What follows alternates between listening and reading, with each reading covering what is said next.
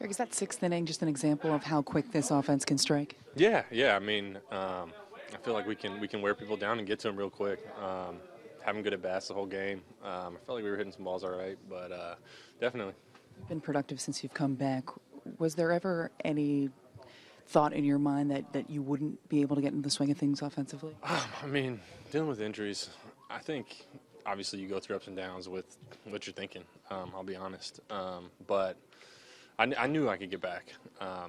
It was frustrating because I didn't really have an idea of when, and I mean we tried different things and we didn't get any results. So I mean that was tough. But once I got through this and once we had the surgery and I started playing again, I felt really good and I was excited. And it's nice to be able to go out and just play my game.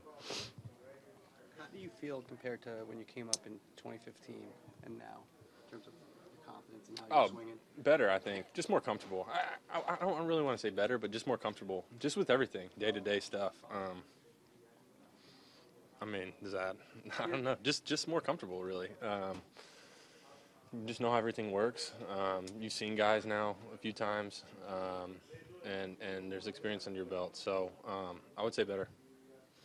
Sorry, you may have been asked this before, but did you expect this kind of production after being out so long, both this year and last? Yeah, that's what we were talking about. Yeah, I did. I mean, it's just tough dealing with the injuries. Like the up and down thing is the hardest part.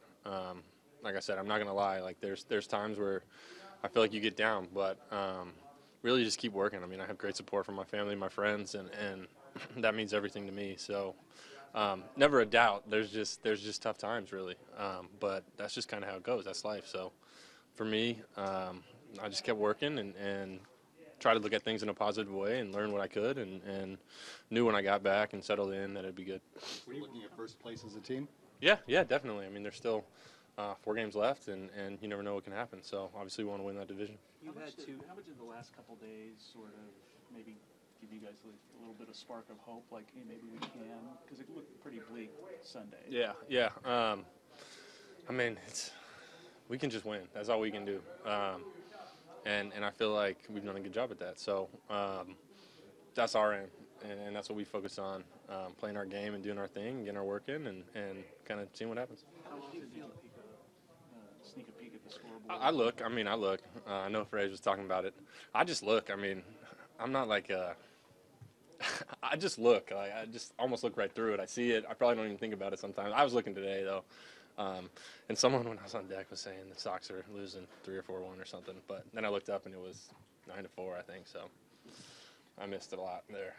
How much, when you think about the frustration you've had the last 2 years, do you feel like you can make up for what's happened? You know, it's been injuries with October.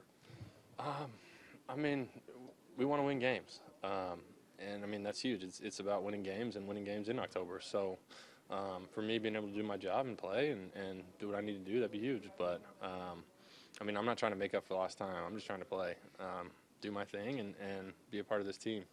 When you were working your way back from the surgery and Todd Frazier's here and Chase is at first and doing well there, was there any kind of fear that would you get a real opportunity this year after having injuries the last 2 years?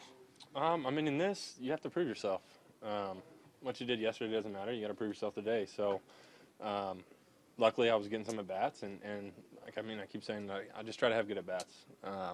Put the barrel on the ball and swing at strikes, and let the rest kind of take care of itself.